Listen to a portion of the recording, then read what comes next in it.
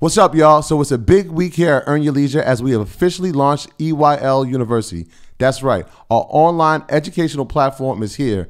And on EYLU, we're going to provide you with courses taught by some of our alumni and experts in the field. We're going to give you live access to our monthly workshops, and we're going to give you weekly webinars. And we're not playing around. We're starting that right now. So this Wednesday, November 6th, the good brother Andre Hatchett is going to teach us all the tools and knowledge of how to make 6 figures in the mobile notary game. So head to earnyourleisure.com, hit the EYLU tab, and log in. And that's not all. We're going to continue our Hometown Hero series by releasing 2 episodes this week. That's right, 2 episodes, Tuesday and Friday. Episode 46 will feature Chicago's own firemen turned real estate TV celebrities, the Downing brothers. And episode 47 will feature our hometown, Greenburgh, New York's own superstar NFL agent, Greg Barnett. So make sure to tune into both, the one you're going to watch now and Friday at 5. Peace.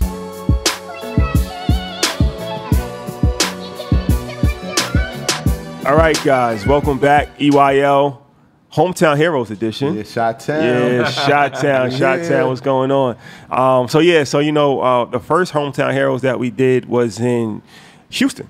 That's true. Houston. Shout out to H-Town. Shout out to H-Town. Shout out to H-Town. Shout out to Mike Brown and shout out to Chris Senegal. Those are our first Hometown Heroes. So if you know Earn Your Leisure, we traveling around all of our major markets and we touching the people.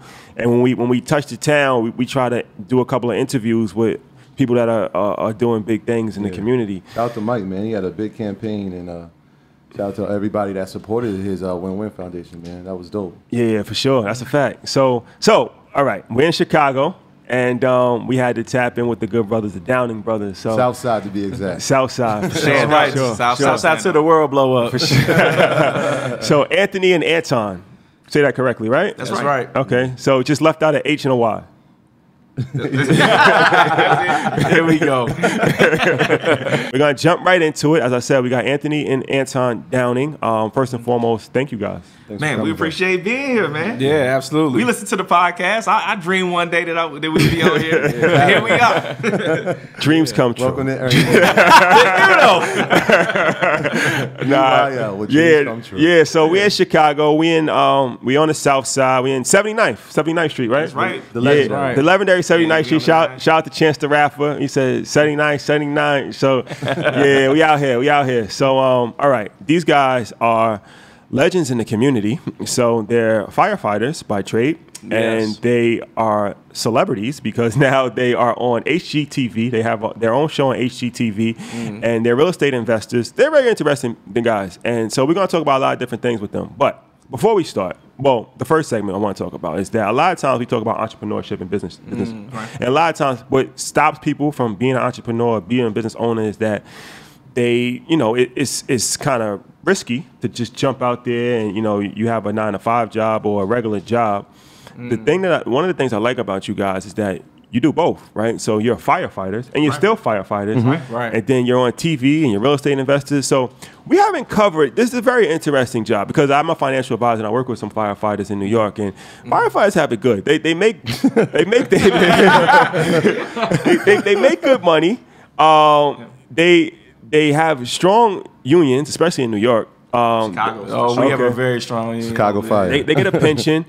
And they only work like 2 days a week. I know it is like they work like 24-hour shifts, like 2 24-hour shifts. And so what happens is now you have like 5 days where you're not working, which leaves a lot of time where you can do other things, right? So is that how it is in Chicago? Yeah, That is a great synopsis. it definitely is work to our advantage to have that time off. Because essentially we work 8 to 9 24-hour shifts a month, so we had like 22 days off. And the question is, what are you going to do with those 22 days that you are free to do what you want? And then eventually real estate enters the picture for us. So, all right, so talking about the fire department, because this is something that we, especially in our community, it's not enough black firefighters, right? True.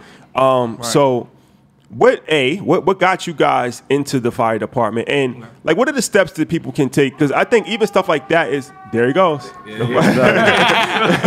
folding them up. We're off duty though. We're not going with those guys. Does anybody have to leave?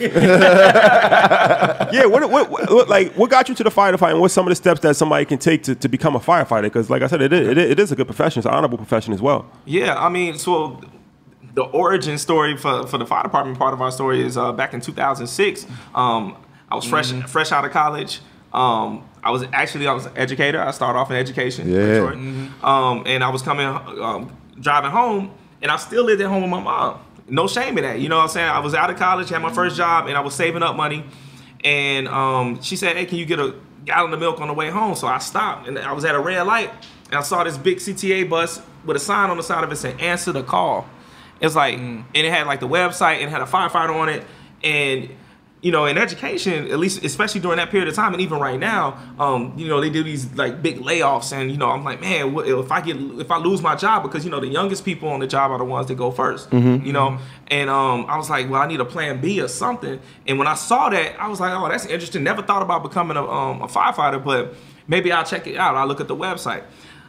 I go into the parking lot of the Jewel's grocery store. I walk in, and right on the door, the automatic door, was the same sign. It was an 8x11 on the door. Answer the call. Right, literally, it said the same thing. Answer the call. So it was kind of biblical almost. So so I was like, let me get this gallon of milk and hurry and get home. I got home. I looked it up. And I saw, you know, I saw the union contract. I saw the pay. I saw it to my, you know, it would look like an adventure because I'm physically gifted. So I was just like, you know, it'll be, you know, something fun, but also, you know, I can pay the bills. And on top of that, we talked about this. They got a strong union. You know, you never see, you know, firefighters getting laid off or whatever. So, and I asked my mom, I said, Mom, let me just sign up all my brothers.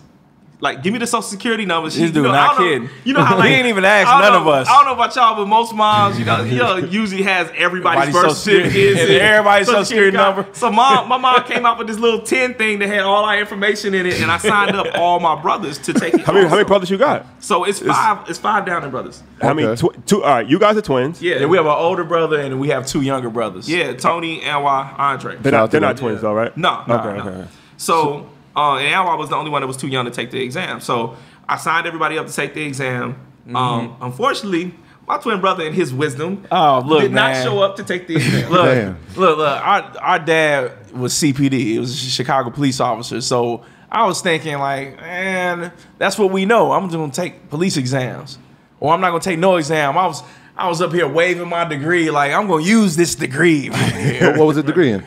History. Okay. So you know, and I was a teacher too. It did not work that way. He didn't make it. I ended up working for the Illinois Lottery doing experiential marketing for $32,000 with no health insurance. Way to use that degree, man. So, needless to say, he should have took my advice and sat down next to me to take the exam. But I took the exam, and I walked into McCormick Place. It was 20-something thousand people there to take this exam. How many people were they hiring? They ended up hiring, I would say, about 1,000 people. Out of 20? Off of that particular list. Wow. You know, and this is back in 2006. And I had to sit on the list for 2 years. But I was number 554 out of like 17,000 plus that actually passed the exam. So, I mean, it was just a blessing. Like, I just didn't realize, and I didn't know that I hit the lottery. Who sat next to you at the exam? Well, I actually, to my right, there was an empty seat with his name on it. It said Anton Downing right there. It was alphabetical order. So my brother Dre, he was sitting next to my left. He was actually there. Oh, y'all all was sitting next to each other? Yes, it's in alphabetical order. Except we didn't show up. up. All my brothers' names on the table. You know what I'm saying? Look, Mom, we made it. Your other brother didn't show up either? No, he didn't show up either. Thanks, guys. So 2 out of the 4 of us that signed up actually took the exam, and I actually, got the score. So 2 years later, I got the letter saying if I was interested, right on the day of the Bud Billiken Parade, which is a big deal in Chicago. The Bud Billiken Parade is the second largest parade in the country, and it's actually the largest African American parade in the country. So I was actually doing a little side hustle driving in there. And when I went out to the mailbox, I saw the letter saying that I got the job. Boy, I was sick. Dang. I was sick when he got that letter. I was like, I can't believe I didn't take that test, man. And my social security number is like almost exactly the same as his. Right.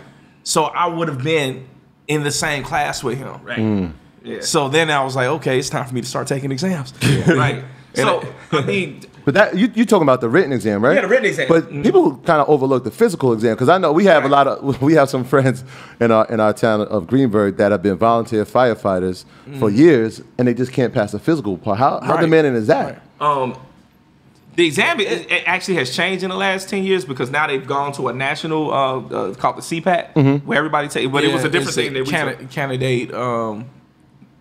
What is CPAT? Candidate physical ability test. Right, and it actually is rigorous. Okay. Like because I mean you have to walk with a weighted vest, like a 50 pound, 70 pound weighted vest on a what am I thinking of right now? Track. No, not on a track, on the treadmill. On a treadmill. Right. And that's actually the hardest part because after you get done with that No, it's the Stairmaster. No, I mean the Stairmaster, right? Yeah. After you get done with that Stairmaster with the weighted vest, you're so tired that even though the rest of the course is relatively simple as far as you being able to raise a ladder and use a pike pole and then crawl through a tunnel. All of that stuff is super hard after you've had that weighted vest on and you've been on that for 3 straight minutes, for man. 3 minutes, right? Yeah. So you, I mean, like everything else in life, though, you go on YouTube, it's there. So you can train for what you need to do. When it came to the written exam, they actually give you the source material, so you can actually study for that. So what's on the written? What's on like the written exam? Is it like science and stuff? No, that written exam is not hard, man. No, well, look, we talking about Chicago, but each Chicago's exam is literally, you read it and you answer the multiple choice questions. If you can read, you got a chance. Right, you can have a chance. You have a chance. Halfway through the battle. That's half the battle. That is half the battle. People that barely graduate high school can definitely pass that exam if you can read and comprehend. But that's not.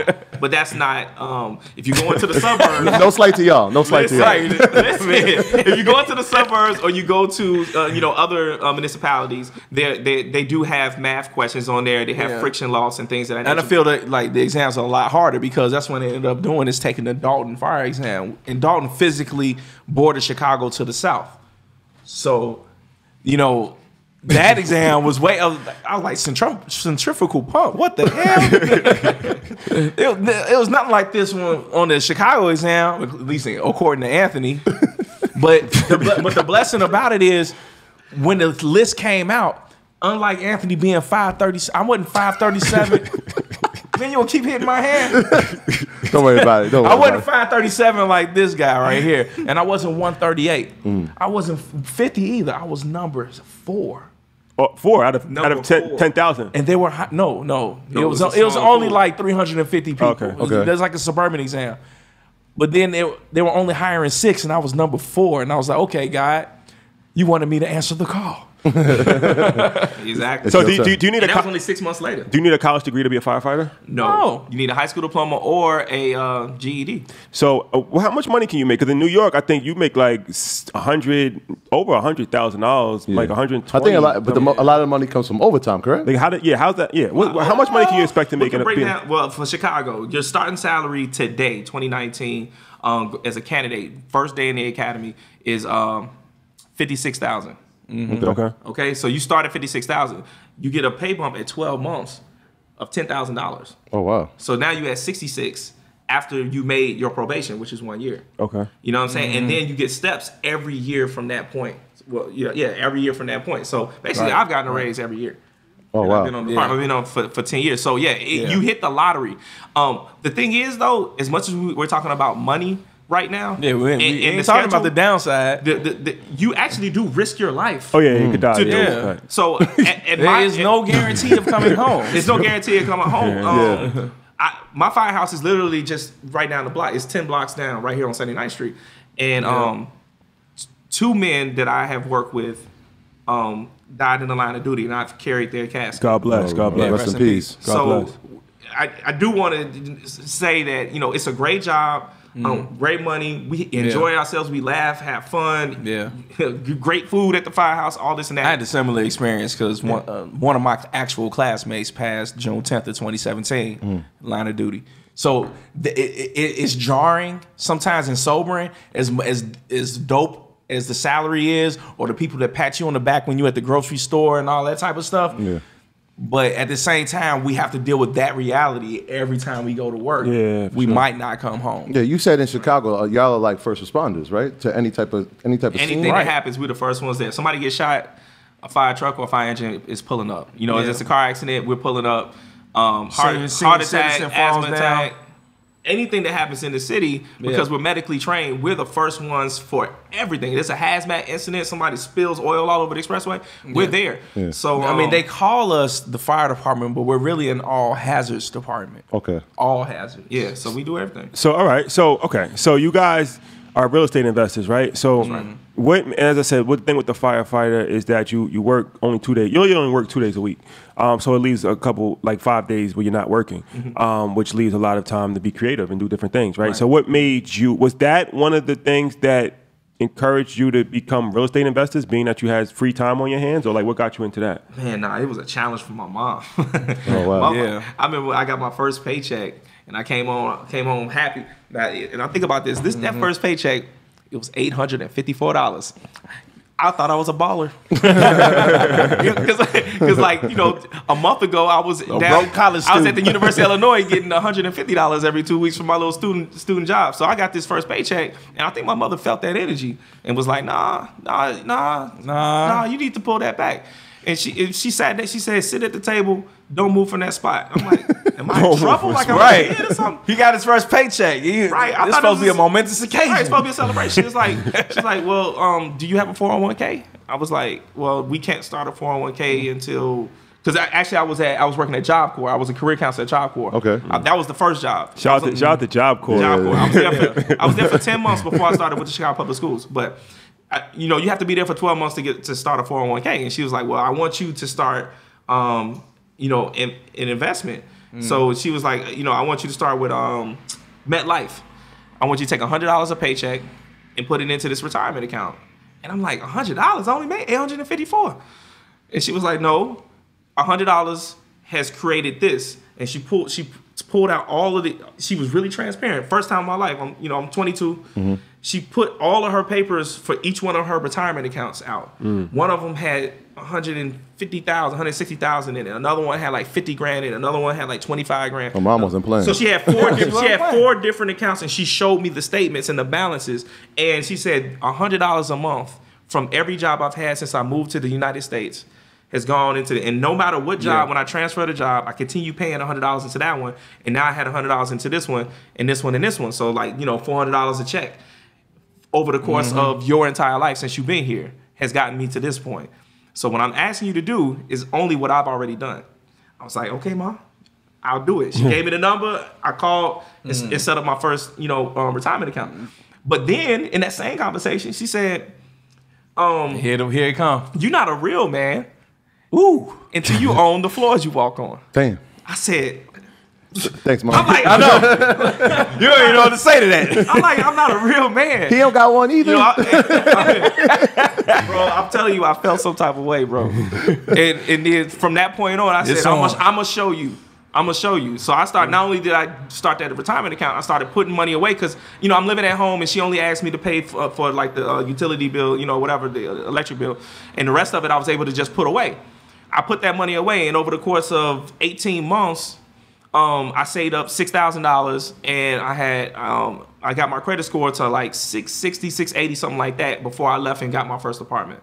Just because I needed my own privacy, my own space, whatever. But because of that conversation, it put me on track to have the ability to buy my first crib, which I did at the age of 25. That's powerful. So, I mean, y'all are born and raised in Chicago. Yeah. But mom's from the Bahamas, right? Yeah, Nassau, Bahamas. So, I mean, mom sounds like she been on point, right?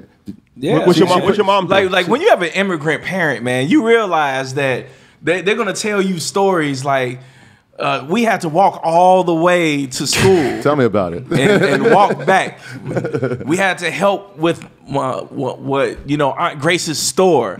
We didn't get to go do whatever. Yeah, the beach was right there, and we saw the beach. We didn't go to the beach until Saturday. Stuff like that. But y'all did y'all have land out there as well? Yeah, we do. We have still land. do. Okay. Yeah, we're building new construction on it right now. Well, shout out to the Bahamas too. We know that they, they're recovering from the hurricane. Yeah. Absolutely. Right. And, our last event that we had, we were able to put together a pallet, and together with other Bahamians from the Chicagoland area. The Bahamas Association of Chicago, we were able to put 8,800 pounds worth of water, non-perishable food, and clothes, and send it to Grand Bahama. Yeah, so if you are listening, please, they still need your help. For sure. They still need your help. For sure. God bless. God bless. So, all right. So now in the second segment, we're gonna go into your star level shows, HGTV. We're gonna talk about that and how that came about for sure. Yeah. All right. So now we're gonna go into you know, your local celebrity status. And shout out to my guy Jamal Jeffries. He's from Chicago, and he's a friend of ours. So when before we got in, I'm like, yo, you know these guys are Downing brothers? He's like, oh yeah, the guys, they from the South Side. The guys from the South Side. How was that Chicago impression? That was good. The guy. Yo, can I tell you quick? Yo, when we were at the event, and everybody's like, yo, man, I like them gym shoes you got on. I'm like, what? They like them gym shoes. I'm like, the kicks? They like the gym shoes, man. I'm like, oh, all right, I got you. We definitely call them gym shoes in Chicago. The guys, yeah, the guys. Everybody like, yo, the guys, yeah, me and the guys, da-da-da. So, yeah, shout out to Chi-Town. But yeah, so, all right. So you're firefighters, right? And then you start your real estate investor career. But then how did you get picked up to do a TV show? Like, how does that work out? Man, let me tell you, it didn't happen on purpose. We were helping our cousin rehab this 6-unit apartment building when we got a call from Troy Pryor, who runs the Creative Cipher here in Chicago. And we went to college with him, and he said, yeah, I got this director that wants to do this torture scene, and we need like a basement or something like that. Are y'all working on any properties where y'all haven't finished the basement yet? He was like, yeah, man, come on over to this building that we're working on right now. Right. You know, over here in South Shore. Yeah, in South Shore. And so when he comes and they look at both of the basements, because you know it's a 6-unit building, so they kind of have like separated basements. And as he's getting ready to leave, he turns to us and he's like, man, have y'all ever thought about doing a show on HGTV? No. No, this is a side hustle, bro. Like, not at all. But he was being dead serious. He was serious, and then he literally pulled out his phone and said, "No, man, I want you to talk to Craig Harris, man. That's one of my frat brothers, and you know he's really serious in this TV industry. And he has a show out now, and this that, and the other. And he actually put us on speakerphone. Like, he didn't give us a choice. He put us on speakerphone, and now we just like, oh, hey, how you doing? No time like now. Yeah. So we started talking to Craig. He asked us all these questions about what we do, where we're from, so on and so forth. You know, what properties we're working on. And I guess to get to know our background and our personality. And then after that, he was like, hey, well, you know what? I need you to send me some pictures and a bio. We did it that same night. Then it got real serious. Because they were being so serious, we were being serious now we had to be serious. Yeah, it's a fact. Gotta seize the moment, man. The reason, so EYL is the educational platform, and we kind of like dig deep. And I think this is a good segment to talk about as far as like people that might be in this situation, right? What does it look like? Like, what is an offer? Do they come with a first offer? Do you counter offer? Do they just say, okay, this is like the flat rate we give people? Like, how does that look? How do you know you're getting a good deal? Like, you have a lawyer? Like, how does that work out? So, well, we had to go get a lawyer right away. Yeah, we got an entertainment lawyer, and then he explained to us what the industry standard is. That's like a key word, industry standard, for what you get paid for someone who's in your exact position. Someone who's, for us, no TV experience, never done any of this stuff before, and he actually was able to tell us this is exactly how much people get paid. Right. And but it was a unique situation for us because we weren't just getting paid for being talented in front of the camera. We were also getting paid on the actual real estate. Oh, true. Right, and and then all the resources that they give you when you're actually on. Explain that. Explain that. So they're giving you deals. No, we had to find the property ourselves. Okay. And plus we didn't have 100% of like everything that HGTV gives their talent because it was a pilot. Yeah, because you don't get all of that stuff until you go to series. Right. Then they give you a much bigger budget. So like the Property Brothers, their budget is out the wall. Oh yeah, that's as big as it gets. So like, all right, but what do you mean a budget? Like, they have a budget for how much they will help to pay for the contractors. They give you a budget of materials. That they can contribute to through their sponsors and things of that nature. So like, let's say that they give a salary, let's say of $100,000, and they give a budget of $200,000. Right. The $200,000 budget, you find the properties. They give you a budget of $200,000, and you use that $200,000 to actually fix up the home. Right. Now you got to secure the property yourself, though. That's still on you. You have to secure the properties. One of the things I like about what y'all were doing, it was like opposed to that other show, was like they were, every time I watch it, it's like they find a property, it's 700,000, it's gonna be 150 to renovate, it's 850. And when y'all looked at it, y'all like, yo, listen, man. No, in our community, we don't do that. Like, one, we wanted to do properties in our own neighborhoods, right? And we wanted to be authentic too. So you would, and I read that, I was just like, look, man, y'all were looking for properties, obviously in your neighborhoods, right? And it was like the properties are going for like 200,000, 250,000. That's more relative. Like we can reach that. Having a property that's $1 million is not attainable for us at this moment. More people can do the 200,000, the 150,000. Yeah, I think you know, I'm listening to like you know, they'll have callers, like we've been on radio shows where callers call in, and I think, or we've had people, you know, who jump on and make comments on our social media, and I think the thing that they appreciate the most is like, man, just being everyday people, being sincere, being honest about what we're doing, where we're doing it and why, you know, and then not just being transactional, but being transformative. Like we gotta be, like we have to actually care about our neighborhoods and not just try to get over. You know, and then on top of that, you know, if anybody listens to, you know, listens to our podcast or sees us at a seminar, we actually tell the actual numbers. This is how much the property costs. This is how much we had to bring to close in cash. This was the interest rate. You know, all of those different things, because we want people to learn from our experiences. So it's not just, it's not just entertainment, but we want to educate. So a TV deal, is it like 1 year or is it like per season? How do they gauge? Like, okay, we're gonna renew this for a second season. Like, how does that work? The TV deals are much like the NBA, or no, it's like the NFL. More like the NFL. Nothing guaranteed. Right.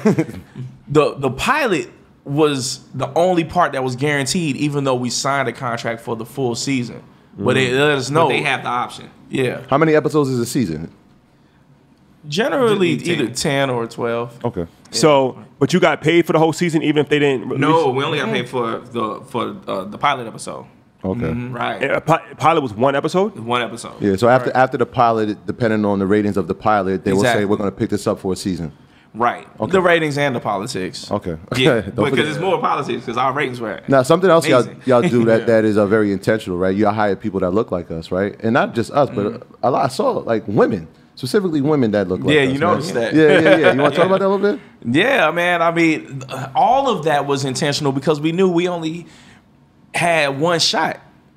Like, you really feel that way. Yeah. So we've been watching HGTV since, you know, forever. You know, since we were in college and things like that. We wanted everyone to see that we really actually work with people that look like us.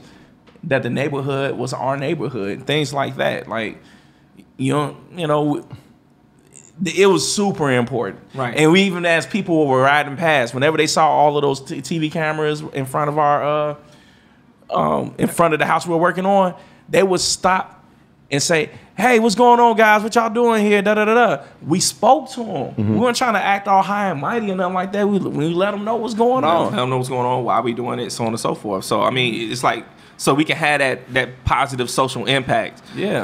And people feel included. And they understand, like, yo, what we're doing is actually going to make the neighborhood better. And on top of that, we're not pushing, you know, taking a $200,000 house and making it into a $500,000 one, and now nobody can afford to live in the neighborhood like overnight. You know, so I don't know. It's just common sense type of things. You know, even with the alderman, the city council member, you know, we got her involved and let her know what was going on and be inclusive of everybody. So I mean, that's why our journey is kind of different. So all right. So we talk about the publicist, right? Was that part of HGTV packaging, or was that your own brand? No, we packaging? got our own publicist. So what made you decide you wanted to get a publicist? Well, one, we wanted to take control of our own narrative and take control of the direction and opportunities, right? Because, you know, when you get an opportunity like this and you're on national TV, not just local TV, but national TV, you know, you have to start thinking about, like, you know, how much exposure you can get, how many opportunities you can, you know, basically create out of that, like partnerships, endorsements, business deals, because the other thing too is you got what happens on TV and you got what's happening in real life, and you know, we want to continue to grow and create more actual transactions for our real estate business because we want to flip as many houses. We want to scale. Scale is a big word. Like scaling means you go from doing just one house at a time to doing 2 or 3 houses to going to commercial properties. And now once we were made aware, because awareness is like the biggest thing. That's why this podcast is so awesome, because it's like raised our awareness of what's available to us, so we can start pursuing those. Thank you. Those real. Yeah, for real. Yeah, appreciate it. For I think about assets over liabilities. Like we were like, what assets can we create, and what partnerships can we create? And that's why the publicists getting us all that exposure opened all of these doors that we currently have. And our publicists understood that we wanted to be on black platforms just as much as we were going to be on ABC or WGN. Those things, of course, you want to be on those too. But we wanted to be on WGCI, a black radio station. We wanted to be on WVON to reach parts of our community. Like WVON kind of caters to the middle-aged, African Americans and whatnot. So we wanted, our publicist was able to get us into those spaces as well as like the big stations. Yeah, and it's crazy because like what y'all doing, and my man Mike, shout out to Mike, like he always has a word that he sticks with. So narrative is like usually his word. He's like, yo, y'all are changing the narrative, because when we think, especially from New York, when we hear the South Side of Chicago, we think violence. But y'all are changing the narrative. Are y'all seeing the impact that people are trying to continue like down your path as well? Speaking to that, the neighborhood we picked, Pill Hill, is one of the best black neighborhoods in Chicago. So like when people got to see that, they got, again, you're right, for the first time got to see, wow, they didn't go to Inglewood was where the people are shooting and stuff. I thought black folks lived in bad neighborhoods. Nah. We have good neighborhoods. We have good neighborhoods too. It's important to know. Yeah. And then seminars, right? We are in position now. Shout out to Jerry Greer and Guarantee Rate, making it available for us to have seminars to educate people about home ownership and how to get financing and how to buy properties and do everything that they see us doing.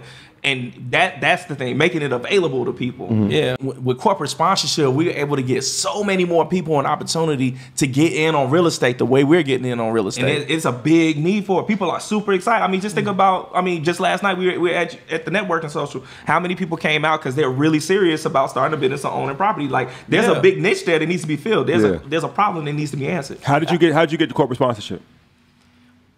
That actually kind of fell by accident, because so Jared happens to be having a business meeting. Now you know how you say you're Jamaican, right? Yes, sir. We at a Jamaican restaurant. We were at Ja Grill in Hyde Park on the south side of Chicago. Yeah, shout out to all the rosters. This was all of that, and it was just like the second time our show was coming on TV, and we didn't want to be at home, and this wasn't, any of that type of stuff. We wanted to sit and eat, some West Indian food. We're Bahamian. We wanted to eat some West Indian food and watch ourselves on TV. And then Jared Greer and one of his co-workers or colleagues, they were there for some type of lunch, like business lunch, whatever. And he walks up to the bar, because we were eating at the bar. And he looks up at the screen and he looks at us like, is that y'all? Yep, exactly. And the crazy thing about it is, it's not like we did business immediately. Like, we exchanged information, and it was like 4, 5, 6 months or something like that before we actually reconnected. And then we, kind of exchanged ideas. This is what we want to do. We want to start having these live seminars to educate people about what we're doing. And I think that it would benefit, his business and Guarantee Rate and so on and so forth. And it's just, it naturally, it was a natural fit. That's dope. Yeah. So when you all right. So as far as, this is an interesting conversation, because we're in a day and age now where TV's kind of dying. We talked about this off camera, right? Yeah. And it's streaming, but even like YouTube, right? So it's like, for you, you're on. You're still on. You're on TV, right? But you have a podcast and you do stuff outside of that as well. So for somebody that may want to follow your footsteps, right? Is it more beneficial to be on a network, or is it more beneficial to start your own thing through independent on YouTube or the streaming? Like, what's the differences, and what's your personal take on it? Because you actually have a TV show on a network. So So I think really you got to start somewhere. I mean, starting your own, like, a lot of people are becoming famous now. You think about like Lil Nas X, he was on TikTok and blew up because he started his own content. You got to create your own content and create your own exposure and create your own opportunities. our story was different because we weren't trying to do this and we kind of fell backwards into it, and everything that, and even now we're continuing to just like be ourselves, and then opportunities come to us. And that's the other thing too. Be true to yourself. Don't try to be anybody else, and create your content and be good and be of service to people. Yeah, help. That's the biggest part with whatever you're doing. Don't tear people down. Be of service and try to be helpful and bring joy into this world. So I think create your own content and then start networking. Go to the conferences. Start meeting people who work in the industry.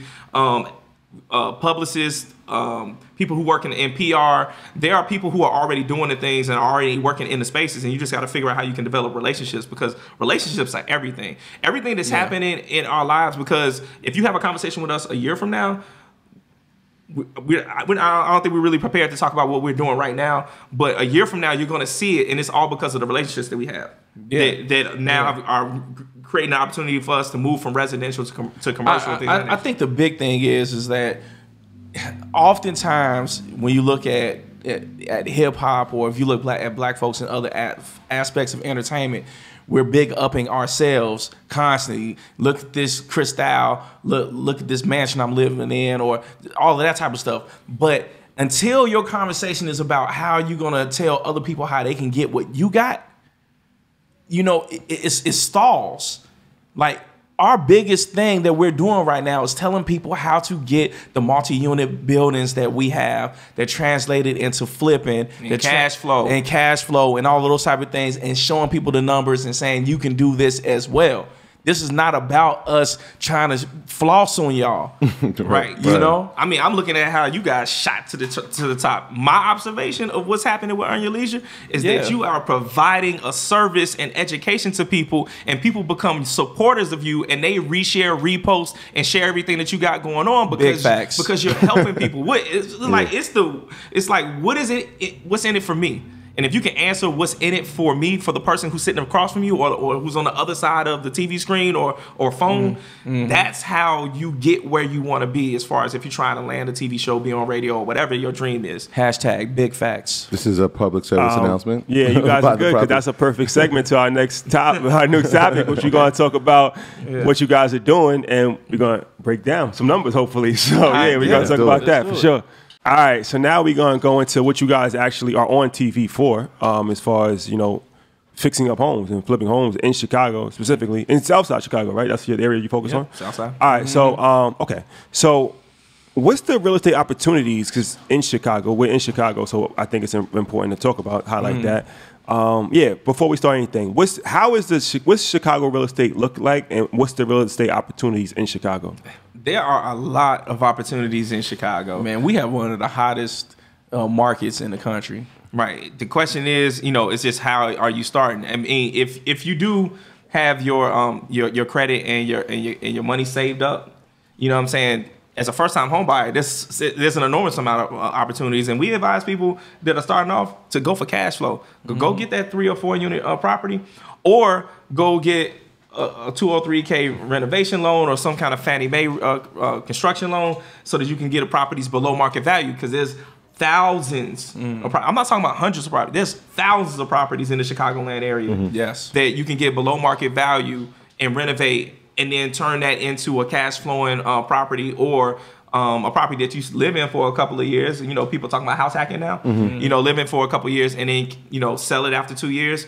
And now you got this check, and now you got capital to start a business or get another property or do multiple things. So when you say below market value, like, what are we talking about as far as numbers? It's like what's an example of like a home that you just recently flipped, or something that you could like expect, like, okay, this is something that is typical? Man, tell them about the one, the Bronzeville house. You want to talk about Brownsville? Yeah, you said the last property. It doesn't have to be the last one. It could be with anyone. Okay, well, all right. So I do use this example a lot. So so I got a 3,000 square foot Greystone single family home. What's what, Greystone? Greystone. What is that? It's like a brownstone. Okay, a brownstone. Okay. Greystones. Because they're great. All right. That's it. Right. So I got a 3,000 square foot Greystone in Bronzeville, which is a neighborhood on the south side. Got that for $200,000. Got it below market value because the recession was going on, and the guy was trying to sell it because he was in pre-foreclosure. So got it for $200,000. and I'd use a 203K renovation loan for that property. So that allowed me to have the money to purchase the property for $200,000, and I also rolled in $30,000 in renovation. Now this property didn't require a gut rehab. I mean, $30,000. I did a couple of the bathrooms, redid the porch and the kitchen, and that's what I initially did. Made all of those things look brand new. Didn't touch any of the drywall throughout the house, none of that type of stuff. This is not a fixer-upper. So this, So this was just updating kitchens. a great opportunity. And you only put 3% down, 3.5%. So I came to that closing with $7,700. So $7,700. And the reason why is because I couldn't negotiate because it was the bank and it was a foreclosure. I don't want that to go with people's heads because we talked about 203K loan actually with Jay Morrison, but we didn't go through a real world example. So this is good. So you got a $200,000 property, and then you had $30,000 for renovation costs. Right. So it's $230,000. Was the full loan. The 203K loan allows you to put 3 to 3.5% down. Right. But the 30K gets wrapped into the mortgage. Right. So 3% of 230 is like 7,000. 7.5 or something like that. So you got the renovation and the home for not including closing costs, but $7,000 is how much the down payment was. Right. Then with closing costs, how much was it with closing costs? I mean, I came to closing total all in for $7,700. How?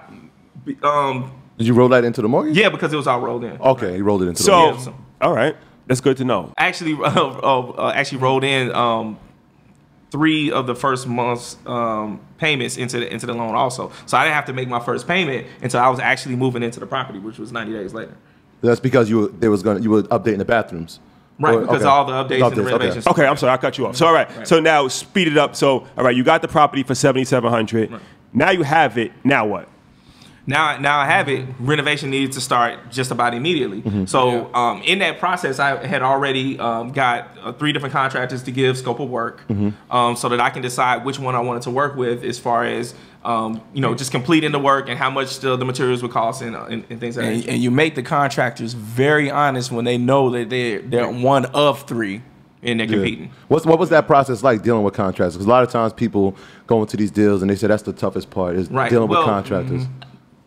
We always push doing these 203K renovation loans because when you do a renovation loan, there is an inspector who comes behind the contractors on each draw or phase of the project. The money comes each draw. Let's say $30,000, you get $10,000 3 times. The money comes to the homeowner, that $10,000, to pay the contractor. The contractor, for the first draw, has to do that $10,000 worth of work out of his own pocket. Okay. The contractor has to put his own money up. Okay. And has an inspector who comes to make sure that he's done the work up to code before the money is released to the homeowner to give to them for the next phase. So they don't make their profit until they finish all of the work because they had to go to do the first phase out of pocket. So now the homeowner is protected. So now there's no contractor getting over on you or trying to convince you that the work is good enough. Yeah.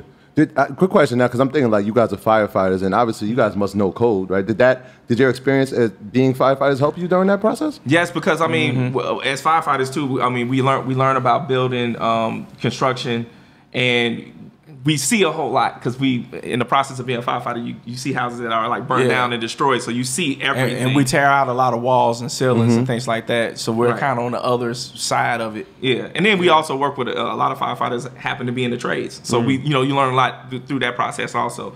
So, I mean, the thing is, it removed all the fear because you actually had this inspector who comes and makes sure that the work is done completely. Right. So, all right. So, okay. So now you started the bringing the contractors in. What's the next steps after that? Like, how long did it take to fully renovate it? When were you able to get tenants in? Like, what's the deal? Well, this was a single family home, so I didn't have to deal with tenants. But I had 90 days to get the work done, and actually it got done in a shorter period than that. I think we were done in like 65, 70 days or whatever.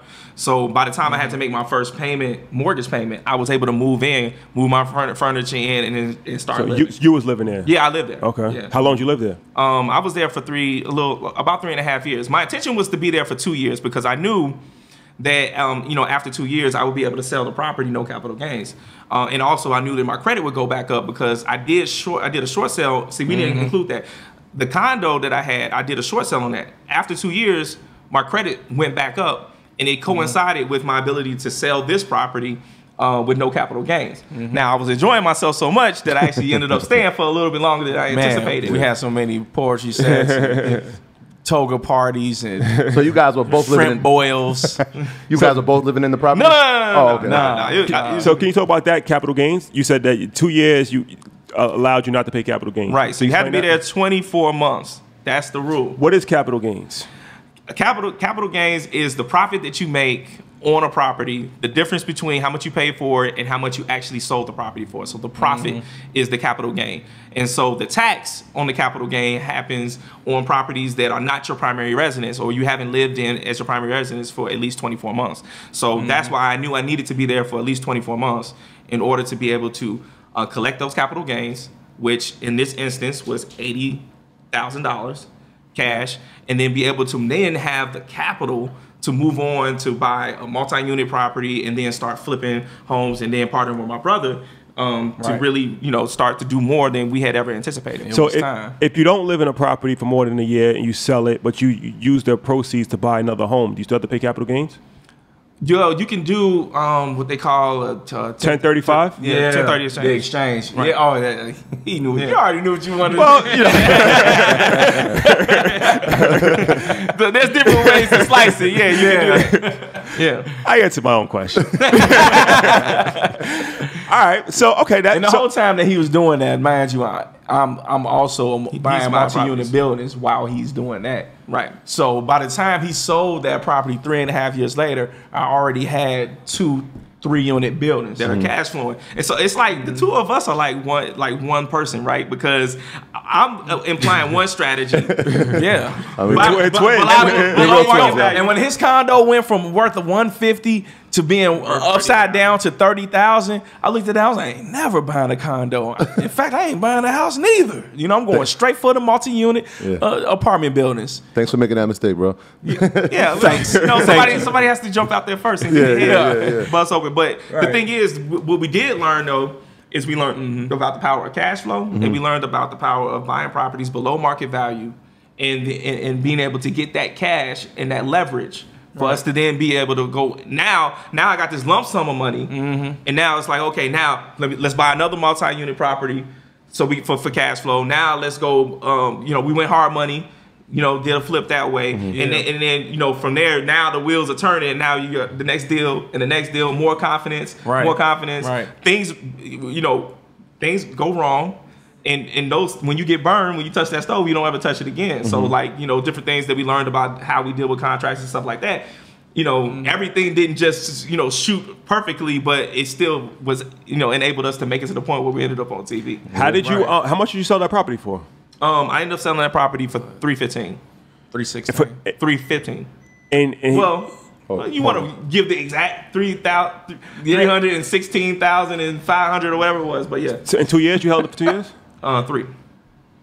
It's not bad. So it's $116,000 profit that you made for 3 years, and you got it for $7,700. How much was your monthly mortgage? My monthly mortgage was like, I think it was like $1,400. That's powerful. That's actually really powerful, because especially in New York, we're paying rent for $1,900, $2,100, $2,200 a month. Where's that at? And it's like what? 2021? It's way 1 bedroom. Oh, okay. Yeah. Not 3,000 square feet. No way. Maybe you saying it wasn't 3 bedrooms and 4 bathrooms? No. Maybe 900 square feet. No, 700 square feet, 1 bedroom, 1 bathroom. That's rough, man. And you got to pay for parking. So you got a property for $7,000, paying under $2,000 a month, and you held it for a couple years and made $100 and some odd $1,000 profit. I say that to say a lot of times people don't fully understand how attainable buying a home really is. Yeah. You can. It's different programs and there's different ways. You have to educate yourself. That's one of the reasons of the podcast. But it's not as far-fetched as it may seem. Yeah. No, it's not. I think people live in fear, right? Because they've never seen it. Like I said earlier, it's like we're first generation, so like we don't know what we don't know. Like people don't know that these opportunities are out there. I had a question for you guys because I was driving in the Uber and I was looking around and the cab driver, I'm like, oh, it's the South Side. He's like, yeah, same thing it looked like 20 years ago. And I was like, all right, well, I see a lot of mom and pop stores. And I'm like, all right, so there's been entrepreneurism in the community. And in retail space and different commercial types of space. So what is the future for entrepreneurs? Are these opportunities out there for them to buy these spaces? Like, what does it look like? You know, we have a fry brother with a nail salon. Him and his wife have a nail salon, and it's a mixed-use space. They have a Section 8 tenant upstairs that pays the mortgage for the entire property. So what they make is pure profit. And I think that's the future there. We need us to buy those mixed-use buildings, whether there's 2 or 3 or 4 apartments above and then like 2 like storefronts in the bottom. We need to grab all of those. Yeah, and the thing is, there are city programs that you can get assistance for buying homes. Yeah, there up to are $250,000. City, county, and state. So I mean, the thing is, wherever you live, you have to look and see what kind of homeowner assistance programs there are. For instance, when I had to come with that $7,700 in down payment, there may have been some kind of assistance program, but you got to do your own research that could have paid that that $7,000. There are tons of those programs, and then for business owners right here in Chicago, they I can't remember the name of the program, Chicago Neighborhood something or another program that actually helps they'll match how much money you need in order to renovate a property for your business. Okay. Right. You know, so there are these programs out there. Do the research because there's money out there from the government to help you create your business and buy your property. So when we talk about Chicago, unfortunately, you know, a lot of times when people think about Chicago, they hear about like the violence, right? Especially on the South Side, West Side. So, we was driving in the Uber and I was telling the Uber driver like where we was going. And he was like, you know where you going? Like, you know where you going? So I'm like, nah, I don't know where I'm going. He's like, he started laughing. So, but I mean, to me, it looks just like the Bronx. Every neighborhood is similar. So like, what's one of the things that you can tell the people as far as like Chicago? Because, you know, when we come to these cities, we just don't want to stay in downtown. We want to touch like the real parts of the city. Yeah. And we want to give encouragement too. Like we had negative stuff, but obviously you're a perfect example of positive stuff that's coming out of Chicago. So like, what is the hopes to change the narrative of Chicago specifically, and what is the direction that you see like as far as entrepreneurship or investing? Like, is it something that is encouraging at the moment? I think it is encouraging. I mean, I think about the building that we're sitting in to do this podcast. Right, we're in the Wood Line right now. Yeah, so you know, shout out to Donnell. Yeah, shout out to the Wood Line. That owns the spot. I mean, he used his money to buy this property. He actually had there was a city assistance program to help fund this, and he's an example. And he's not the only one. The thing is, once you start to get it, you got to think about what circles you're in. We're always in these circles where we're talking to other people who are creating businesses in real estate, and it's happening all around you. Right. And we do see people popping up with these businesses on the South Side. There are these pockets. Think about when you walk in here. It's really nice, and it's not the only one. Right. There's a podcast studio in this facility. There's a cafe downstairs, and they do like pop-up restaurants in there, and all of the pop-up restaurants owners are black. You know, like that's what's coming now. And this is just one of I could think of several. Well, I mean, shoot, Lighthouse, Mickey's Grill. Yeah. They have multiple locations. Soul Shack is a like soul food restaurant. Shout out to the Bureau Bar. Yeah, Bureau Bar. Bureau Bar. Hey, Fly Apparel. So I mean, they have these Sir and Madam. You know what I'm saying? You know, Sir and Madam, which is a clothing store. Yeah. So, and actually, their clothing is on 2K20. The basketball. Yeah, they just made it 2K. Their clothes is made it in there. You can like the character you can create. Yeah. You can put the Sir and Madam clothing on your character. That's dope. So Brian, Adam, shout out to y'all for doing what you're doing. So the entrepreneurs can succeed in Chicago. There are great stories happening in Chicago. And when you look at the people that show up for you all's networking social and different seminars that we're holding, there's a lot to be inspired and to think that great things are coming. Nah, that's powerful, man. So we want to thank you guys first and foremost for joining us. Can you tell the people how to contact you, how to watch your show, any initiatives that you have going on? Yeah, our Instagram is the Downing Brothers. All one word. The DOWNING Brothers. And the same thing with our website, thedowningbrothers.com. And you can catch us on, Instagram, Facebook, and our podcast, Homecoming with the Downing Brothers. You can find that on Apple. What's the name of your TV show? Double Down. Double Down. And so, and be looking for where we end up next year, because we will be moving around. Free agents, perhaps? Free agency. Free agency. We're in free agency. Troy. Yeah, shout out to everybody on patreon.com/earnyourleisure. That's our Proud to Pay program. Y'all know how this works, man. Y'all been supporting us so amazingly. Every time we come on, I'm saying a new person's name. So shout out to y'all. It allows the podcast, the show, I should really say, to travel, to come to cities like Chicago and go around the city and interview some hometown heroes, man. Shout out to everybody in Houston who showed us love. LA showed us love. Obviously, Brooklyn, that's home base. They showed love. Atlanta showed love. So we want to go to your city, man. So keep supporting that. I just want to give a big shout out to David, who just joined at Tier 5. So shout out to him. And Broderick, who actually joined last night, and we met him at the event. So he was like, yo, that's me. I was like, I just typed you, man. Shout out to him. Yeah, so shout out to Broderick and everybody that's been supporting that. That's our Proud to Pay program once again. And shout out to everybody that's been supporting the merch. EarnYourLeisure.com. We have everything on there.